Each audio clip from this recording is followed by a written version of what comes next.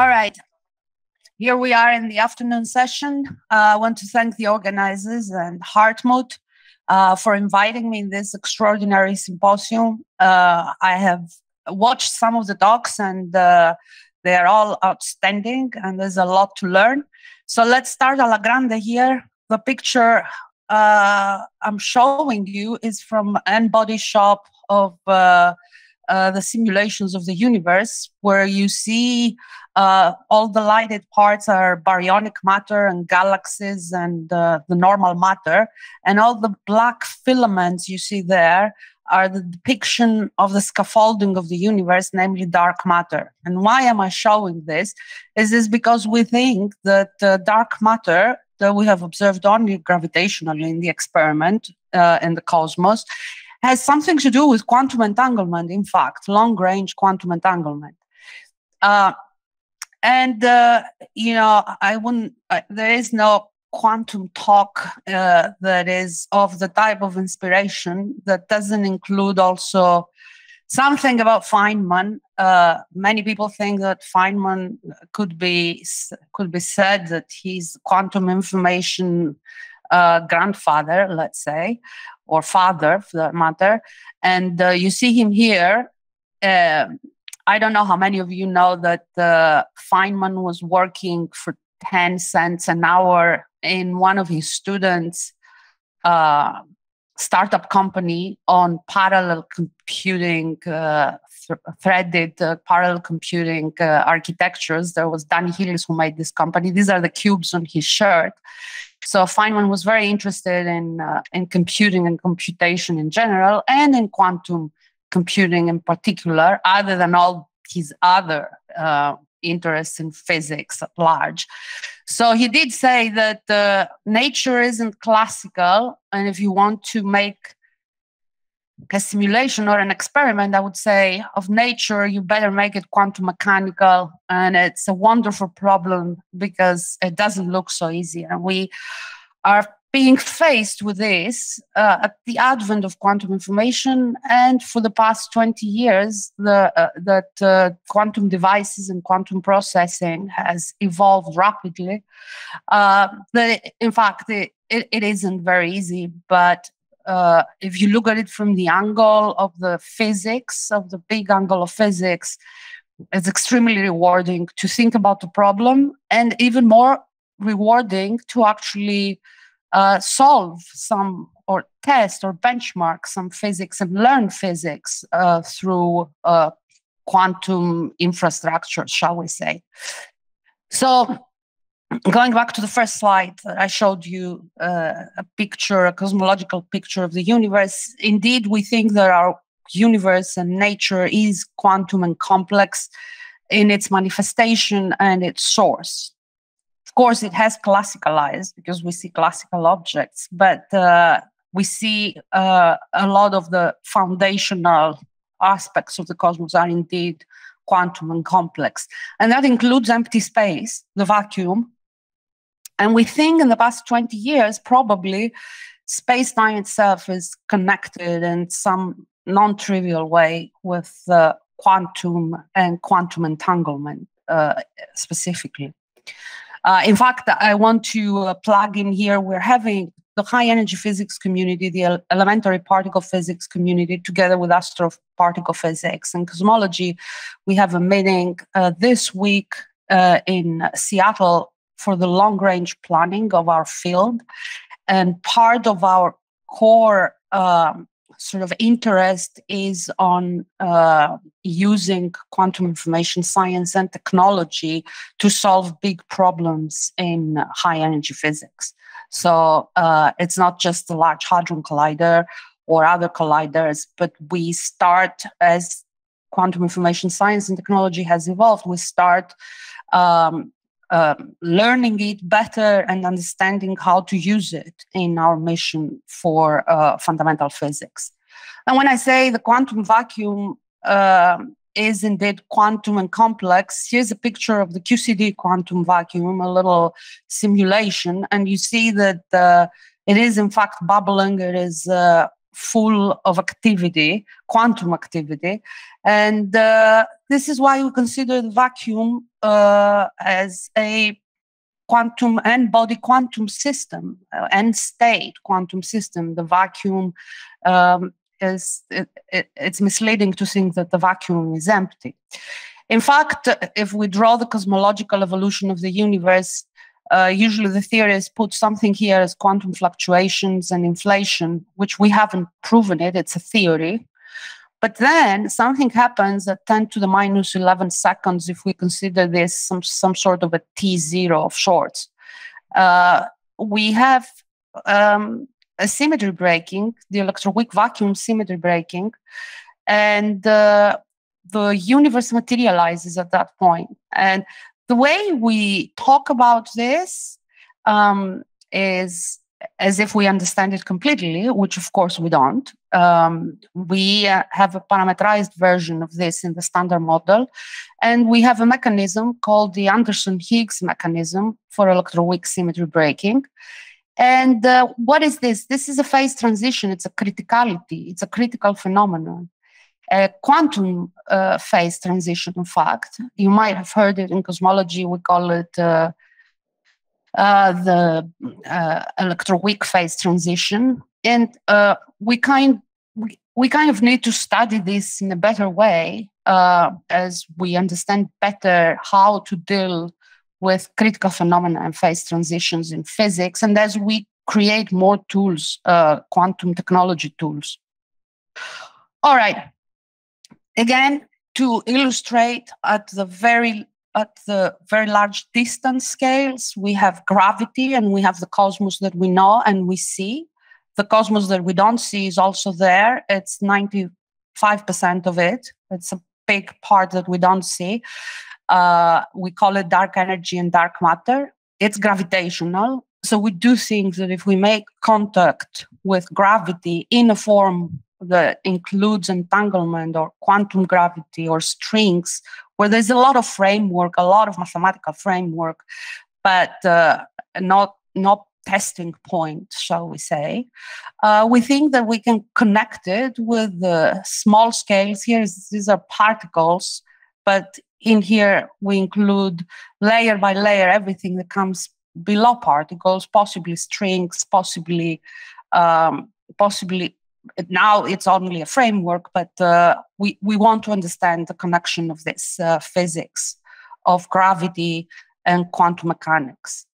I want to remind ourselves also here that computation has become part of the scientific method through and through in all science, and in data-intensive sciences, you can't escape it. Simulation is giving us both insight and is becoming a tool for discovery. And the better we get in computation, and here when I'm referring to computation, I don't know the computer scientists agree with me, but it's everything, software and hardware and the whole ecosystem of how we compute. And that includes mathematics, algorithms, everything. And computation, since the time of the transistors, is based on quantum mechanics. The transistor it's based on quantum mechanics, but it doesn't use entanglement. So the elevated version of computation is quantum computation, where we try to figure out how we can reap the so-called quantum advantage. And since this talk is about physics, I want to give examples of some physics probes using quantum processing. And this crowd knows everything about that, because a lot of the published works have been owing to the quantum processor that Google has built. For example, there are many milestone type of papers on physics, on time crystals, topologically ordered states, and chaotic systems. And the physics they probe is phase transitions, like I mentioned before. And I want to emphasize that in physics, phase transitions are difficult. In condensed matter physics, people are thinking it more and they have worked more on it. in high energy physics and physics of the universe, cosmology, etc., we are grappling with it. This type of works also probe symmetries, out of equilibrium dynamics, and to criticality, critical points, which are important and in the same realm as phase transitions. Criticality, in my mind, and quantum criticality, if we understand it thoroughly, is the foundation also of the universe we live in, of the space-time we live in. If we understand quantum criticality, we will get a lot of insight. All right, so now there's a bunch of Feynman-esque awards for the evolution of how we fold in quantum information science in fundamental physics. The Feynman-esque awards first came from Feynman's advisor in 1989, namely John Wheeler, who said the physical process derives its ultimate significance from information in bits, or else it from bit. In other words, everything is an information. So you think of the universe as the information universe. And as we understand information in the form of quantum information, the logical continuation of this notion, which becomes more than a notion, it becomes physics, is it from qubit. In other words, universe is a quantum universe. And Deutsch said this words, a physics process is an emergent phenomenon from the processing of quantum information. So it's quite interesting that this is being posed like that. And interestingly so, we go from thinking of information to the geometry as well. And this is I'm going to show you a little bit of a historical evolution of this thinking, where GR, or the Einstein-Rosen, when they started thinking about GR wormholes, for example, and entanglement. This is the Einstein-Podolsky-Rosen work. People started thinking that this is not just different sides of the same type of physics, but it is the same. It is one side that is manifested or understood by us in a different way until we figure it out. And this is work that started this decade, almost 10 years ago, by Susskind and Maldacena. And the way to capture this in one sentence is the geometric phenomena in gravity can be fully described by entangled quantum systems. It sounds like an axiom, but we really do need to have some contact, some experimental contact with that. And I will show you some ideas on how this can be realized.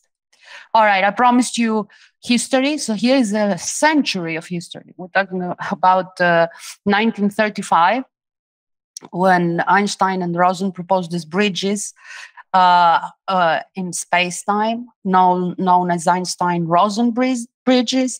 And then in 1935, same year, they talked about entanglement, quantum entanglement.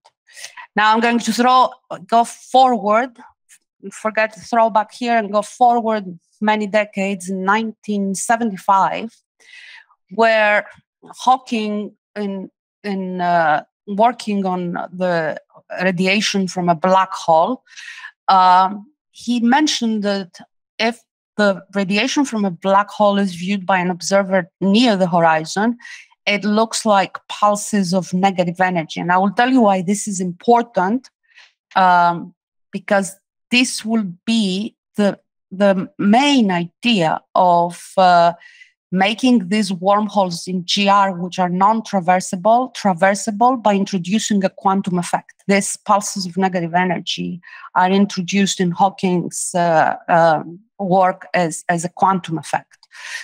And in fact, the whole black hole information sort of paradox, or the firewalls, etc., that has been discussed in the past 10 years or 20 years, it has been solved using the language of quantum entanglement very recently.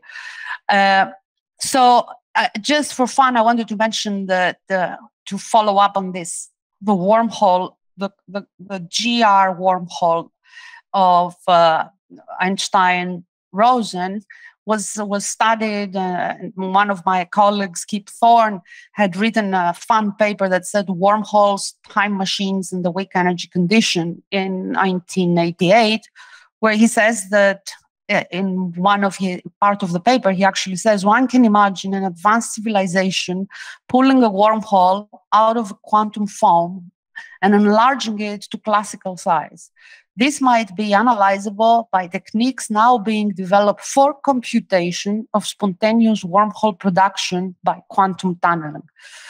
Now, Kip, as you know, he helped Carl Sagan make this movie Contact, where the protagonist goes inside the wormhole, travels, etc. And I think it's quite impressive that when he imagined the advanced civilization of 1988, he's telling us where we will be today, almost. So in the recent history, very dynamic recent history of developments in this area, John Preskill and Patrick Hayden, they wrote a paper in 2007. I think Alice threw the book in the black hole, and then Bob recovered it. It was a scrambling paper. Scrambled qubits into a system that is entangled with the reference can be actually recovered, and with a few measurements. It was also a milestone paper in the way we think about entanglement and information. And then in 2013, Juan Maldacena and Lenny Susskind, they speculated this ER equals EPR, meaning that the wormholes in quantum gravity are a feature of a particular kind of quantum entanglement. Not very long after, Alexei Kitaev, who talked about the codes this morning, an amazing lecture in my mind, he also wrote down a quantum dynamical system called the SYK model. This model is a two-dimensional model. It's a two-dimensional model, and it has a correspondence in the ADS2 CFT correspondence. It exhibits explicit holographic duality. In other words, it has quantum dynamics that look like quantum gravity effects in an emergent space. And these SYK models, in fact, can be explicitly produced and observed as quantum systems on a quantum processor. So they gave us a first point of imagination, of contact, of doing quantum gravity experiments on the tabletop quantum gravity experiments, or quantum gravity experiments in the lab on a quantum computer. Many researchers, Brian Swingle and others, have talked about this, and including Lenny Susskind himself and Patrick and others have been thinking about that. You saw more recently in the Quanta magazine an article with all the various players on both quantum computing and on quantum information science and contact with string and quantum gravity, on their thoughts about that.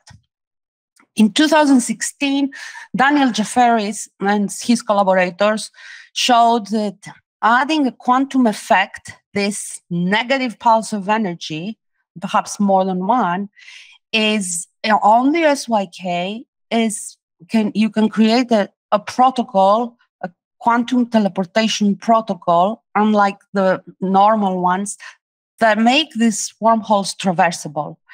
And these quantum effects gravitationally do look like a pulse of negative energy going into the wormhole. And this was the connecting with the previous notion that I gave you from Hawking, that he thought about that in the context of the quantum information, of the information paradox in the black hole.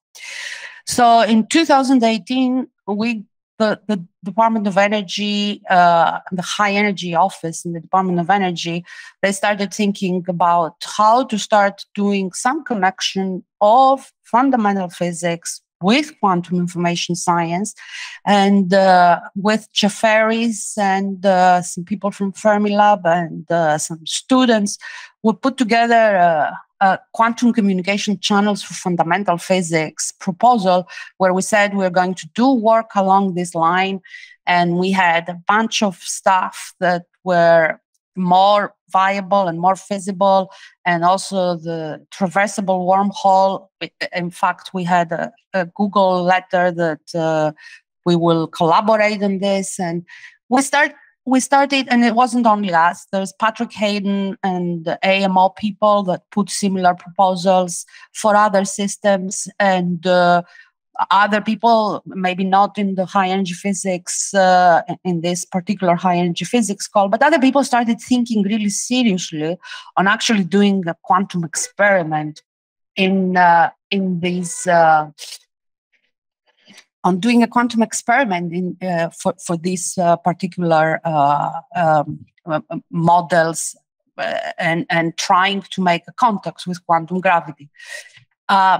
Maldacena, in the same year, Maldacena and Cui described an internal traversable wormhole, and they describe how to prepare the thermal field dual state as the ground state of the Hamiltonian. So string theory started thinking about these issues as well. And that's quite kind of important, because these are the people that will need to think, if we create such a bridge or if we do such experiment, how then to evolve it in the way the framework of string theory and gravity is connected.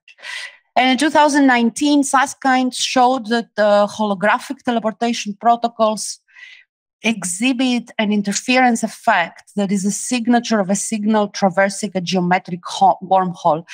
They called it size winding, and the teleportation by size, which is a new characteristic, a new way of describing the emergence of space through a wormhole teleportation protocol, and a concrete signature for near-term and longer-term, I would say, tabletop quantum gravity experiments. So Jefferies and Gao, after that paper, they proposed they write down exactly this traversable wormhole teleportation protocol. And we did, actually, together with some experimentalists and theorists, we did a workshop in Aspen in May 2019, where you see here Daniel Jefferies is describing these traversable wormholes to a group of people that were completely multidisciplinary. There were mathematicians, computer scientists, physicists, high energy physicists, condensed matter physicists, algorithmic people, machine learning people. So it was quite. We were told it was premature to talk about these things, but we had a lot of fun at this workshop, and we learned a lot. And then the young people pushed a lot to learn even more. All right, so. Let me push a little bit more on this.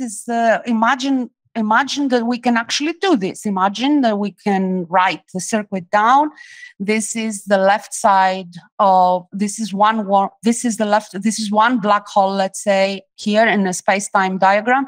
This is one black hole, this is another black hole, or this is one quantum computer and another quantum computer. You throw some information, quantum information here, and then you start pushing the negative energy pulse, maybe one, maybe two. The message is getting kicked, and instead of being lost in some singularity up here, the message is going through, is getting on the other side, received, read out, and you read it. And this is in this diagram, this teleportation, the classical channel will be from the left to the right, and the Jefferys protocol. This is the way you write it in terms of the circuit, but the way Jefferys and Gao wrote the protocol in this way, we could do it. One could imagine doing it on the SYK model, where you have on the one side fermion, some Majorana fermions, on the other side some Majorana fermions, inject the qubit and get it out on the other side. So a lot of people, this is a new form of quantum teleportation, which is intrinsically many-body. This is why you have the SYK two-dimensional model with then fermions. It's intrinsically many-body. It comes from theoretical, let's say, quantum system, condensed matter, many-body quantum systems. And you see here how many people have worked on it and have used it and have evolved it in some sense. So it's a special quantum circuit. So what can we do with that? Let's remind ourselves again the Feynman-esque words. So a physical process is an emergent phenomenon from the processing of quantum information, Dixit, Deutsch. So we can do physics in the form of propagation of quantum information. And what can we probe? What can we do? We can do wormhole teleportation protocols. In other words, create wormhole dynamics on a quantum processor. We can do scrambling of chaotic systems. We can do what is called peak size teleportation and many, many other physics cases. And what kind of physics are we probing? We're probing stringy connections to gravity, scrambling, thermalization, elastic, inelastic, the creation of a bridge of space. We can do beyond classical behavior of information. We can describe phase transitions, criticality, and probe the physics of phase transitions and criticality. And I didn't tell you that the way we study phase transitions is extremely important to understand in depth fundamental physics. So it's not only gravity and stringy effects, which is this one that I mentioned before, but this. I have it here as an example, the peaked size teleportation. So from the point of view of understanding M-body systems, if you take a limit of the gravitational of the system, of the quantum system, a limit that it is the high temperature limit or the beta 0 equals 0 limit, so you have VPR pairs, you can start characterizing generic many-body teleportation. So condensed matter physics becomes, for condensed matter physicists, this is becoming extremely important. And so in the different limits of the different parameters of this particular circuit, you can do different kind of physics. You can do strings and gravity, but also you can do condensed matter physics and do characterization of many body systems and information and operator propagation and so on. All right, I want to remind here at this point, because I mentioned on the one side quantum gravity, high energy. On the other side, I mentioned condensed matter physics. I want to just remind ourselves that the Higgs mechanism that I mentioned very early on, initially it was written down by Anderson, and so we call it really the mechanism, the Anderson-Higgs mechanism, and the relativistic application of that became the Higgs mechanism, the Higgs particle, and the electroweak symmetry breaking that we have in the standard model, which is only a parameterization of a Landau parameterization of something that we have to understand deeper in terms of phase transitions.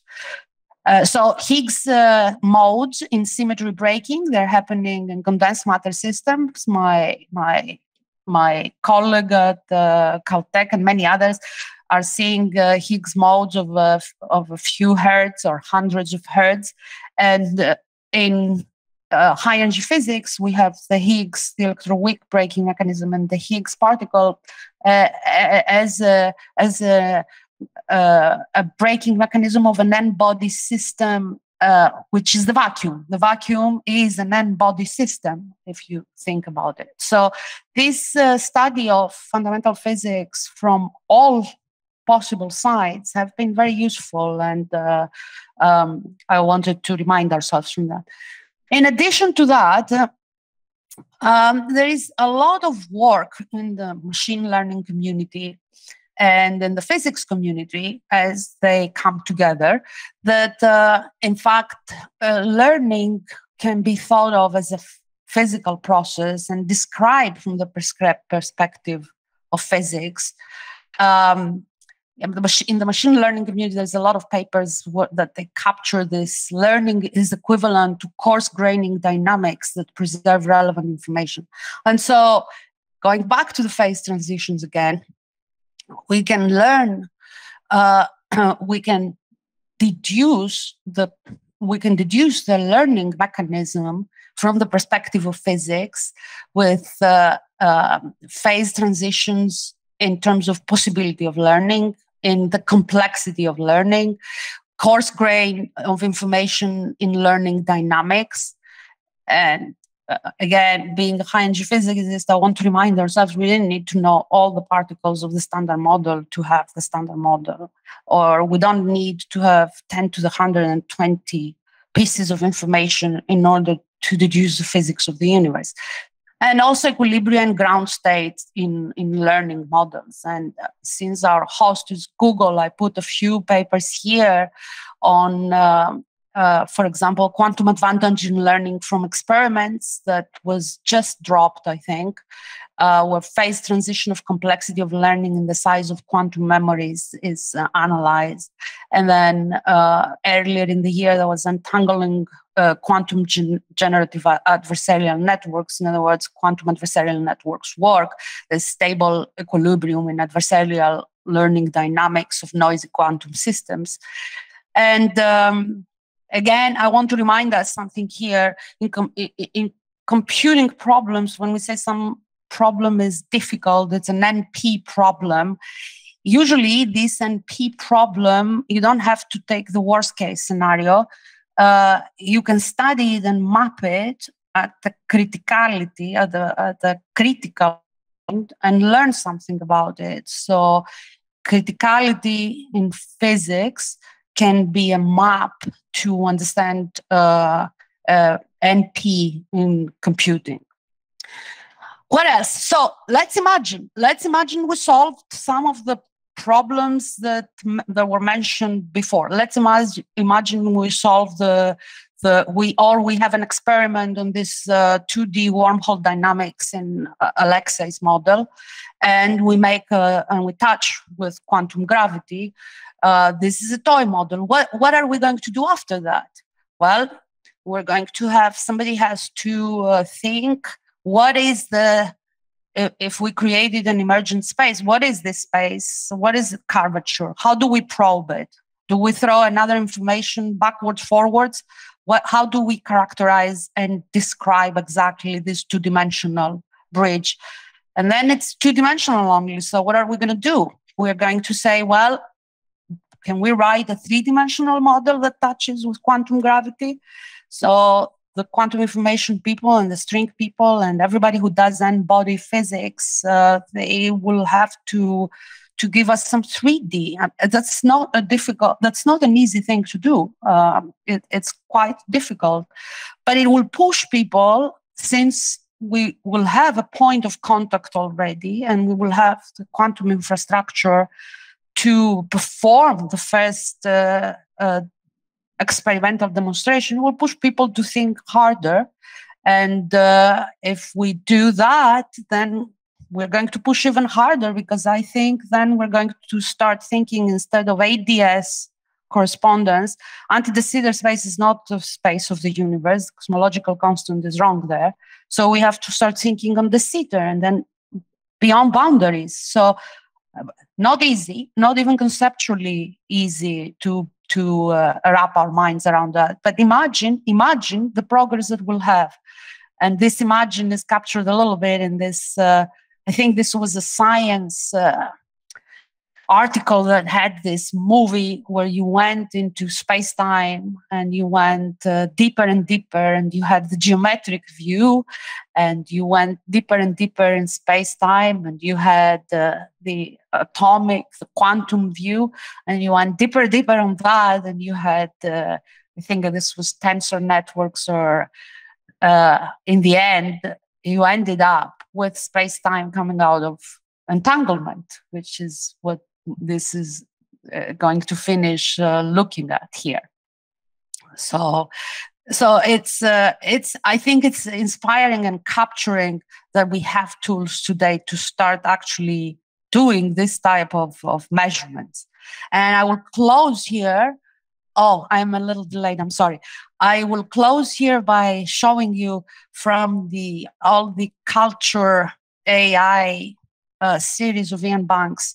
For those of you who liked all the AIs that are so intelligent, etc., there was one of them that says, Hurley's wrapped on the clear material separating them from the view of the dark battlefield. And he said, we are information, gentlemen, all things are. However, we are lucky enough to be encoded in matter itself. And I deleted some other stuff that I thought that was capturing it very well. And I suggest for those of you that love quantum machine learning and AI and the universe as we can imagine it 10,000 years from now, or 100 or 1,000 years from now, we are having rapid developments. I think we will have more. And let's hope that we move faster than we think into the beyond NISQ era. Thank you.